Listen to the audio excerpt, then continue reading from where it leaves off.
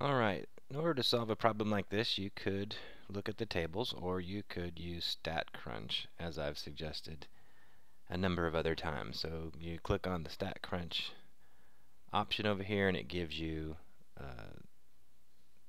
the screen right here. So we need to figure out how to use this data, the mean and standard deviation, to get the answers that they're asking for. So let's take the values of 135 and 18.4. You want to pull up the calculator for a normal distribution.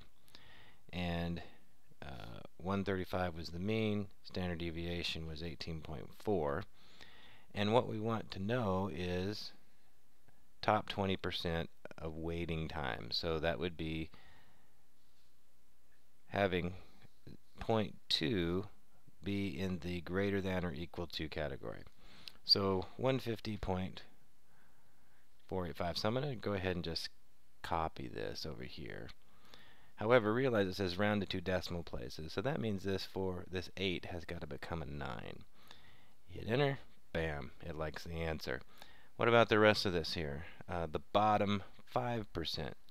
So you bring up this screen again, and you want 0.05, but you want it to be in the less than column. So 104 point something something, and again round to 2 decimal places. 73 seems to be the answer, and you're in business.